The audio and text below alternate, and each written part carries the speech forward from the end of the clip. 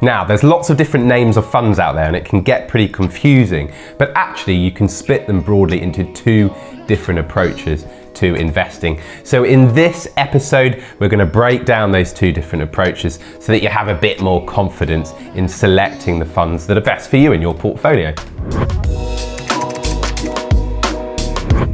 So the four names of different types of funds that you see in the video title, so funds, ETFs, index funds, and investment trusts, they group together into basically two different types of fund, two different types of approach. One is actively managed and the other is passively managed. Let's look at actively first, and the clue is very much in the question here. Actively managed funds are run by a fund manager, human being who makes decisions about what investments go in the portfolio. So active funds basically break down into two different types, open-ended and closed-ended.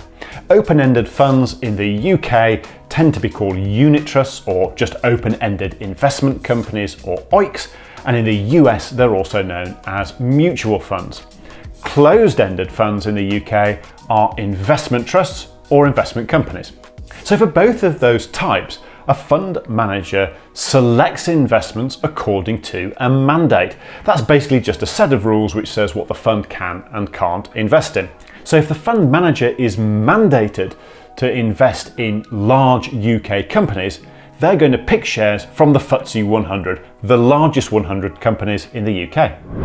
Now, with active funds, of course, you're paying for an investment professional to select investments. And what you get is usually a lot of expertise and a lot of resources that they can access in order to hopefully make the right decision. For example, when it comes to a company, they're going to be thinking very, very hard about that business case for the company. They're also going to be thinking and researching the management team and check they're the right sorts of people to be making those decisions for the company. And then there's the financials, checking that the balance sheet is nice and solid, it's profitable, it's got plenty of cash. What fund managers can also do is give an extra bit of scrutiny and get management teams into the building. They can call meetings in order to really haul management over the coals and check that there's no cracks in their argument. Once an investment professional is happy that that investment is a good one and right for the fund, then they'll take a chunk of the fund's money and they'll form a position in the fund by buying that investment. Now, as we said in a previous video, funds are diversified across a number of different positions. And normally for a fund, this is somewhere between 40 and 60 positions, although some funds have many more than that, and some funds have far fewer. All you need for a fund to perform well is for more of its investments to be going up than not, which is actually more difficult than you think it is.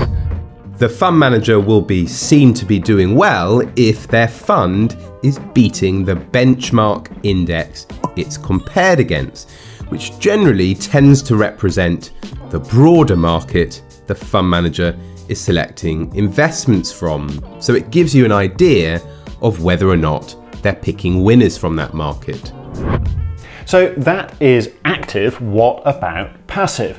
Well, the first thing to note is that a passive fund does not have a fund manager. It just copies the index. The index is just a list of companies that make up a particular market. So a FTSE 100 passive fund will just buy the same 100 companies that are in the FTSE 100.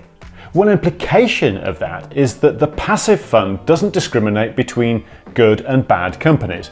You'll just get all of the companies in that index. And that means that the performance of your passive fund will broadly match what happens with the index. Passive funds break down into two types: exchange traded funds and index funds in the US, or trackers in the UK. Again, we'll explain the differences between those two in a future episode. Passively managed funds are attractive for a couple of reasons. The first is that there's quite a lot of evidence out there that shows many actively managed funds underperforming the index that they're benchmarked against over time. It's actually quite hard to beat that index when you take away the costs of investing. And it's why fund managers with great long-term performance tend to have very loyal investors in their funds. The second reason is the really important one. Passively managed funds are much cheaper than actively managed ones where you've got to pay for the services of an investment professional. And this is important because high fees can really erode the value of your investments over the long term. So which is best, active or passive? Well, we think the answer is a blend of both. Active fund managers give you the potential for outperformance. Passive funds give you low costs. So blending the two in a portfolio mitigates the risk of each and actually provides the benefits of both, the potential for outperformance at a lower overall portfolio cost. What we've learned is that there's loads of names out there, but broadly there are two types of funds. There are actively managed funds, which use an investment professional to select investments so that hopefully it performs better than the index it is compared against, but they come at a higher cost when you compare them to passively managed funds, which have no investment professional. They simply copy what is an index and give you those investments at a much cheaper fee. If you want any more tips on how to choose a fund and a fund manager, we've got a video that covers exactly that. You'll find it in our channel. We hope you enjoyed the show. We'll see you next week. Goodbye.